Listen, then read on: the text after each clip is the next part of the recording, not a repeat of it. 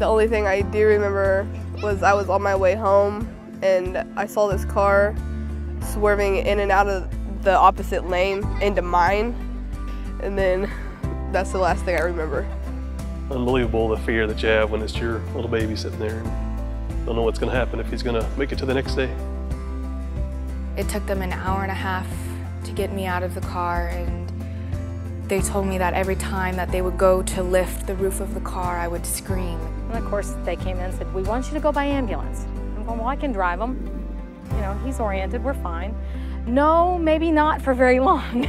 The worst day of my life was that afternoon when I'm standing in Lee Memorial parking lot and I'm waiting and listening for the sound of the chopper. I know it's coming.